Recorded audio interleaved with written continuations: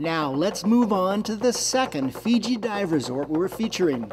It's called Cousteau, and it is gorgeous.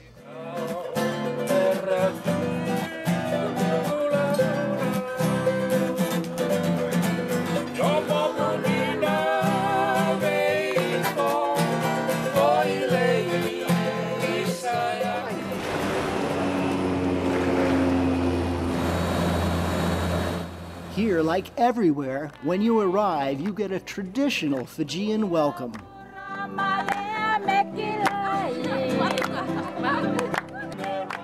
Cousteau Resort bears the name of Jean-Michel Cousteau, son of the late Jacques Cousteau. The resort is very family-friendly.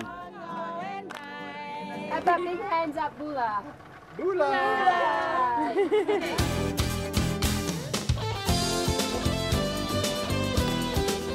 The property looks like an old-time Fijian village, set in a palm grove.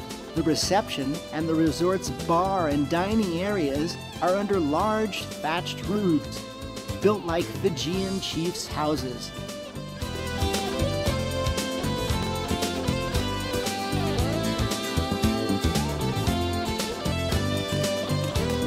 And the scuba diving here is world class. And we saw pilot whales, and they came, I would say, within 10 feet of us before they veered off.